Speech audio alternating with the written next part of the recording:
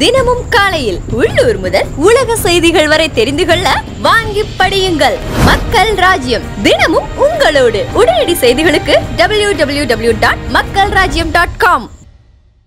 Iran நாட்டிலிருந்து 700 மீனவர்கள் இந்திய கடற்படைக்கு சொந்தமான கப்பல் மூலம் தூத்துக்குடி துறைமுகம் வர இருப்பதாக மாவட்ட ஆட்சியர் சந்தீப் நந்தூரி தெரிவித்துள்ளார்.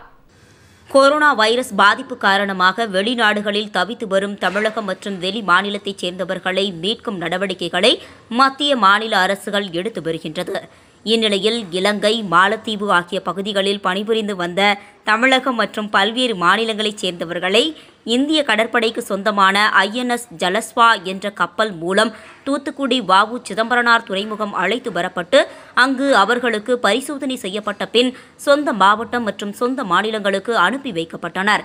இதேபோல ஈரான் நாட்டில் உள்ள தமிழகத்தின் கடலோர மாவட்டத்தினைச் சேர்ந்த சுமார் 700 மீனவர்கள் இந்திய கடற்படைக்கு சொந்தமான INS ஜலஸ்வா என்ற கப்பல் மூலம் தூத்துக்குடி வ.உ.சி. சிதம்பரனார் துறைமுகத்திற்கு அழைத்து வரப்பட்டு அங்கு அவர்களுக்கு முழுமையான மருத்துவ பரிசோதனை செய்யப்பட்ட பின் அவர்களது சொந்த ஊருக்கு அனுப்பி வைக்கப்பட உள்ளதாக மாவட்ட ஆட்சியர் சந்தீப் நந்தூரி தெரிவித்துள்ளார்.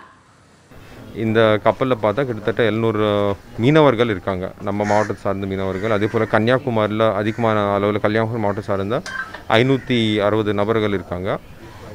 மற்ற கடலூர் மாவட்டங்கள் சார்ந்த நபர்கள் இருக்காங்க. இவர் எல்லாருக்குமே ரிசீவ் பண்ணிவிட்டு அங்கே கஸ்டம்ஸ் அண்ட் இமிக்ரேஷனுக்கான ஏற்பாடுகள், அதுக்கப்புறம் ஒரு சாப்பாடு ஏற்பாடுகள், வண்டியில் அந்தந்த வீட்டுக்கு அனுப்புறதுக்கான எல்லா ஏற்பாடும் நம்ம பண்ணி வச்சுட்டோம். ARAM தொலைக்காட்சி நிகழ்ச்சிகளை தெரிந்து கொள்ள யூடியூப் சேனலை சப்ஸ்கிரைப் பண்ணுங்க அண்ட் மறக்காம பெல் பட்டனை கிளிக் பண்ணுங்க.